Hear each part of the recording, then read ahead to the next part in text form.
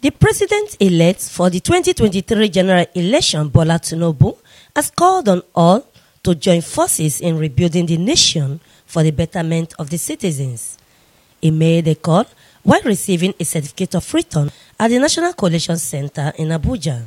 Bola said his determination to bring hope to an average Nigeria cannot be overemphasized, thus vying to work with all to achieve results.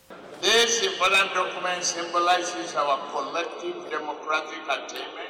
Despite all odds to the presidential election, nature took its course as the 70-year elegant man is set to assume the office of the presidency come June 12, 2023. Speaking during his acceptance speech, Bola Tinubu, the president-elect, assured youth of its relentless commitment to curbing poverty and hunger for the dividends of democracy. Before you, as the president-elect, and yes, that is special. But I am not different than any one of you.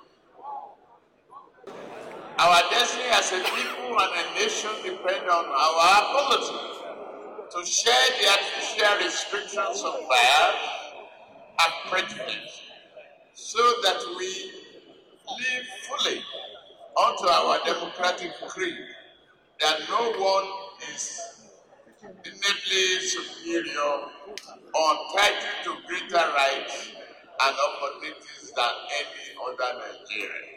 By taking this certificate, I assume the sacred duty I shall never ignore. To you, the people, especially the youth, I will work day and night. I will work to the utmost best of my ability to make Nigeria better. My doors are open to you. I ask you to come in so that we may begin the task of rebuilding our national home together, day by day, brick by brick.